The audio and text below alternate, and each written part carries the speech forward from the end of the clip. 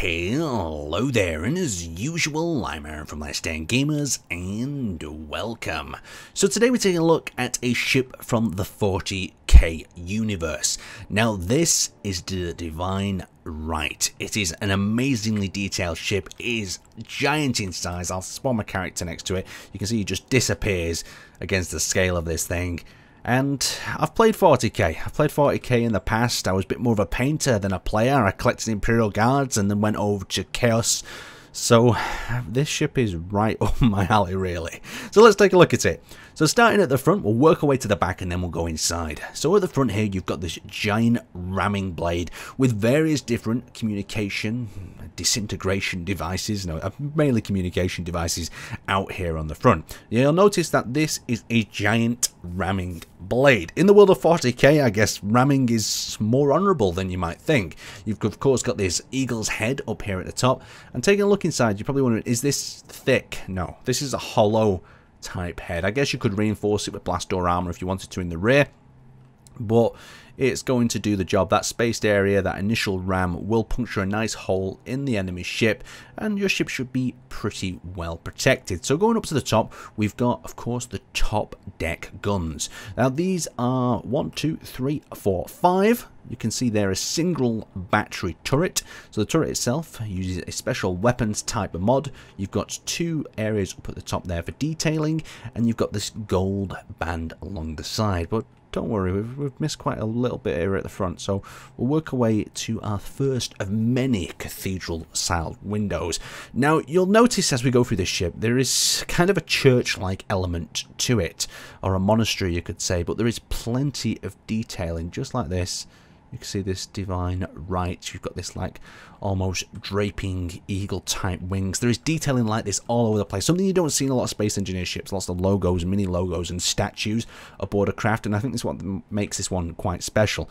So after we've had a look at all the communication devices along the front here, let's work our way down into this area. So here we have one of the main batteries. So these are giant cannons that will produce an amazing shell. So I'm just going to dip in and out the design on this one because I want to show you what's behind the walls here.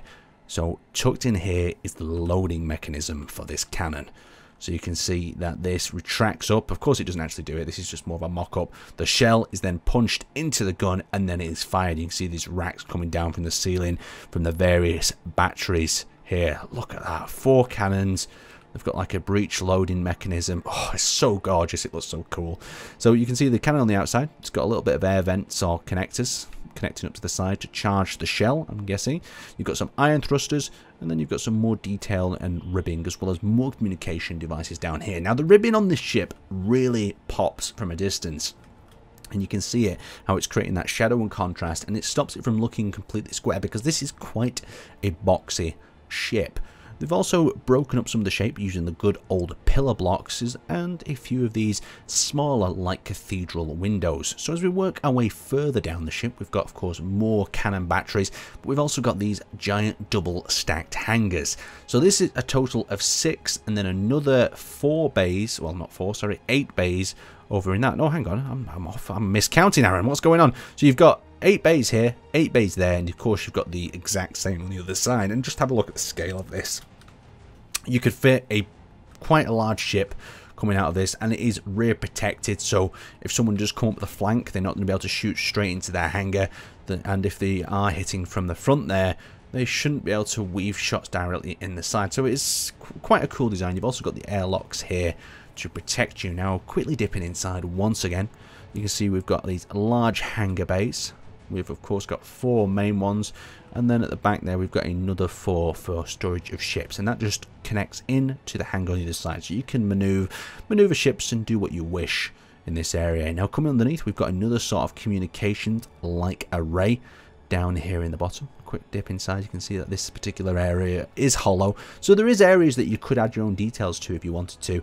And then we've got these outrigging areas. We've got another one of the large cannons there on the side. You can see some of the detailing in this little outrigger there, and it wraps around the back, some more of the cool modded cannons, and it tucks in there with a little bit more ribbing. Now the engines that you're seeing in here, I believe, are the helicarrier engines. They are very, very powerful. They do the job well, but these little gold tints are lovely. So that's the main central area. Something that I forgot to show you though, just have a look around these cathedral windows. We've got these draped sort of priest-like characters with swords on either sides. So well, one sword there and one shield there, and these continue throughout the whole of the ship. So when we dip in and out of the design, you can see that this area is just full of them. It kind of has a really cool presence. You don't see things like this on many ships in Space Engineers, so it's a really cool detail. So let's head up into the command area, the bridge of the ship, the heart. There is many thrones inside as well, but we'll have a look here. So we've got the main command deck that's nicely tucked behind this turret for a bit of protection, and we've got an observation deck up there. Above that, we've got this giant angel-like character with a sword and halo above him. Whoa, just so much presence. You can see at the distance as well. It just looks awesome. It's like he's going to pull out that sword and just cut your ship in half. Coming around here, we've got more detailing, more symbols, more statues, and the use of interior blocks here. Not super good for strength, but this is probably one of them ships that's more likely going to be used in a functionality type role. Now, moving over to the engine bay around the back here, you can see we've got 4 thrusters wrapped in red and gold. Very nice. Iron Man would approve. And you can see we've got more of these little logos down here on the side. And the thing is with these is I believe these are mounted on rotors. And this one over here triggered my OCD a little bit where when I first looked at it, because it's wonky, I just want to grab that, just twist it a little bit to the left and straighten it up. But let's continue moving around the back. So at the back, like I said, we've got them large thrusters, and you can see we've got a bit of detailing going on here with these golden highlights. Very, very cool indeed. I really like the look of that engine bay. It's simple, straight to the point, with a bit of protection on the side. Of course, there's a few standard turrets in this area as well. So we've had a look at some of the interior, but we're going to actually just plunge deep into the ship and have a look at the navigation and operation sort of station. So as we enter through this rear door here, this big plane of glass, we enter this chamber with almost like a chandelier structure at the top, another emblem up there, and this is of course the navigator's chair. We've got 2 beacons on either side, and we've got a blast door here to keep the navigator safe. Now over in this area we've got another throne. This is the captain's chair, and he's got a full readout of the divine in here with various different weapon systems. Very, very cool looking. Wrapping around to the side, we enter into the bridge like area, and you can see at the back of the turret there, they're even labelled with a little number so you know which one you can control, and it's quite useful that in the more functionality sense. So as we work our way up and down into the hull of the ship, let's just phase through. I'll actually show you inside one of these cannons first. We'll show you how simple they actually are.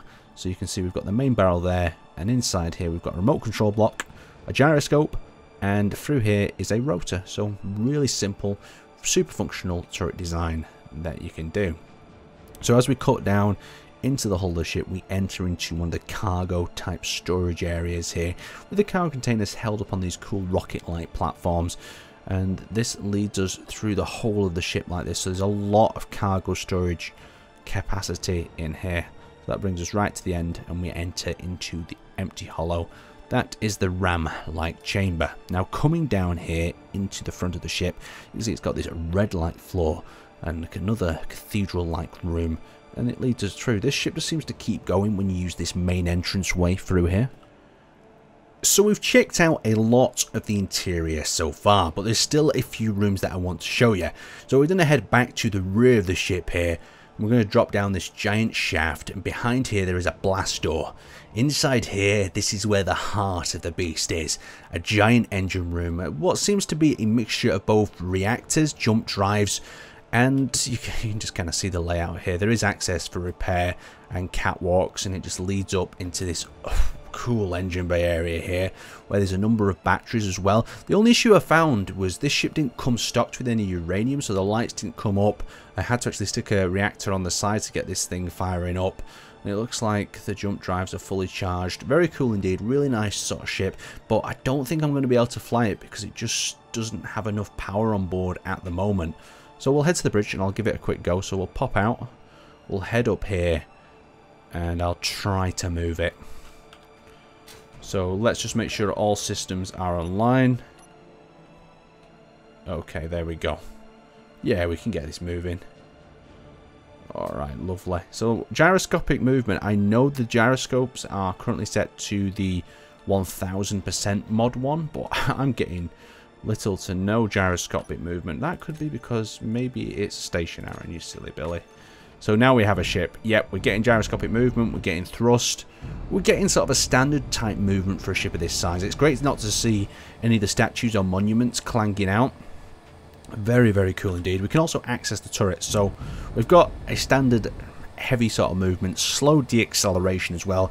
So you're going to have to plan how you're driving with this ship. But let's access one of these turrets. So the turret we've actually accessed here at the minute is the front one. You can see it moving around there. We've got a camera. We've also got the weapons.